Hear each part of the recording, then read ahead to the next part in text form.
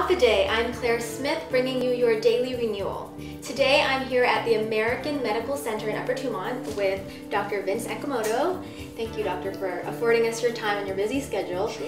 And so we're here to talk about your personal regimen of keeping healthy. For us, as well as for the patients that we see, it's never a matter of lack of pills. That I think when somebody's sick, they come in, it's not that they're missing some pills, they think they're missing some wellness or something that's going to keep them healthy despite the cancer that they have, the heart disease that they have, the diabetes that they have. I think enough research has been done to show now that depression definitely accelerates disease. And happiness seems to be an antidote, at least, to some of the problems that disease brings, like giving up, so not taking your medication, not complying. Why would you want to get a treatment, especially one that's hard, if you don't really feel like living anyway? So getting depressed is a real difficult thing, and so having spiritual strength, having good friends around you, having family members who lift you up, it's all part of the wellness package. Are there any therapies, like complementary therapies, that you practice?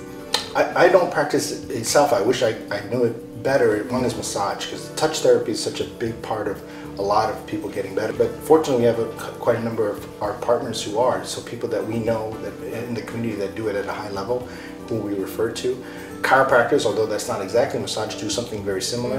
And then acupuncturists, and we have Dr. Richard Chong next door, who's been somebody that we've been turning to. So he does both acupuncture and acupressure, and he does also teach people to do it. So we've got a lot of people in the community who are doing things very well. We understand that there are more hypnotherapists coming to Island, so we'll see what they add to the package.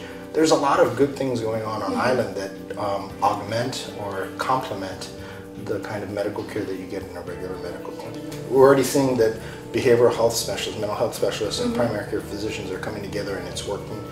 You have orthopedic surgeons working with the physical therapists and with the yoga instructors to try to have therapies that are going to help the healing along. Right. So I think it is happening as we speak. Right. But the more that it happens, the more quickly it happens, the better Guam will be. Absolutely.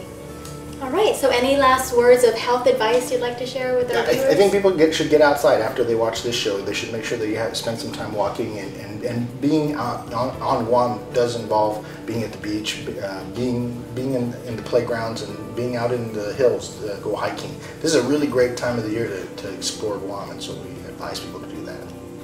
Thank you so much. And thank you. I'll see you next time on your Daily Renewal.